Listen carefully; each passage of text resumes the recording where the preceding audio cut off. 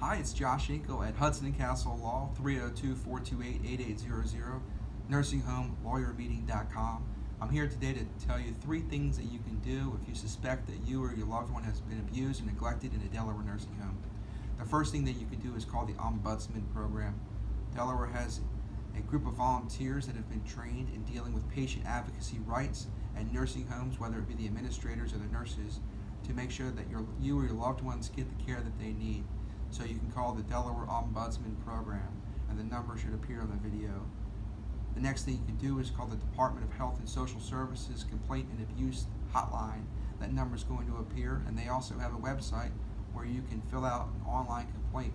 Upon doing so, an investigator will contact you to discuss the issues, and they have the ability to walk into the nursing home, review records, interview staff, and issue civil money penalties. They'll also provide you a report of the findings to say whether or not the abuse or neglect was sustained, and those reports are available online with confidential information redacted at nursinghomecompare.com. Finally, if you suspect abuse or neglect for you or your loved one, you can give us a call at Hudson Castle at 302-428-8800 or schedule a meeting directly on my calendar at nursinghomelawyer.meeting.com. Thanks and have a good day.